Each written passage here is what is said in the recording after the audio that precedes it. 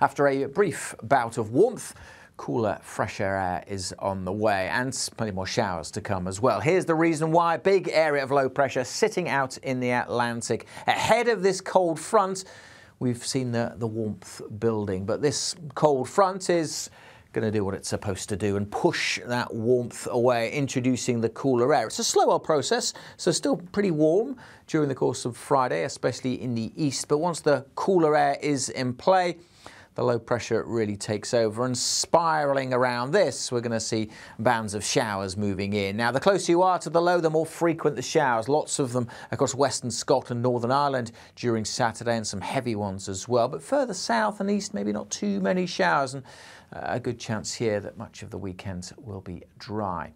OK, let's bring it back because the cold front is pushing in during Thursday evening. Ahead of it, most have had a fine day, but that cold front is going to bring some heavy rain to Northern Ireland. There's a Met Office yellow warning in place, and the brighter colours there, the heavier rain will work its way across much of Scotland through the early hours. A few showers possible across England and Wales, but many here will stay dry, and we've still got the warm air in place. So temperatures are going to hold up through the night. First thing on Friday morning in the high teens in many urban areas.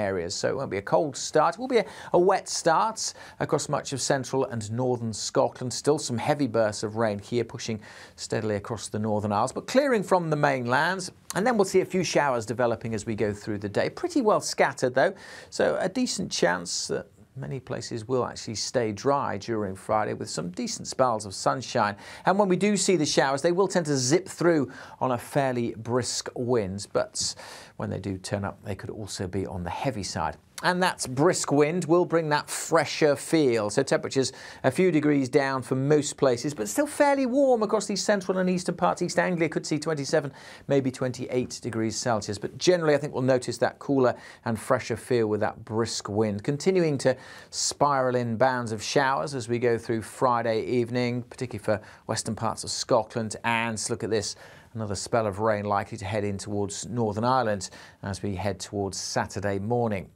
It will be turning cooler, the cooler air in place, so temperatures at night will be dipping down lower, but still likely in many towns and cities to remain in the teens for the start of Saturday, which will be that mix of sunshine and showers. As I said, the closer you are to the low here, the more frequent the showers. Lots of them for Scotland, Northern Ireland, some heavy ones too. Band of showers likely to cross through England and Wales as well. The showers may form into bands, which is something we need to keep an eye on because some places may see shower after shower, as others may stay dry. And in fact, across East Anglia in the southeast, I suspect not many showers here on Saturday.